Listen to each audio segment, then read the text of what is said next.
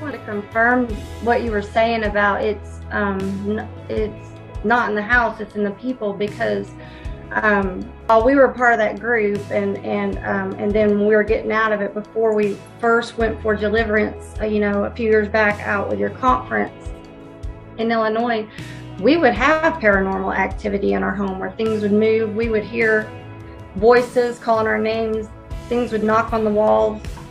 And when we started going through deliverance, that grew less and less and less. And after our second bout of deliverance with y'all, it was the first time we went to Florida, that's when we came home, and I noticed like it felt like our house had been cleaned. But nobody ever came in and prayed, for our house. Yes. We just got prayed for, and we don't experience that anymore. And we never had anyone come and praise God, remove stuff from the house. They just, people prayed over us. That is so good.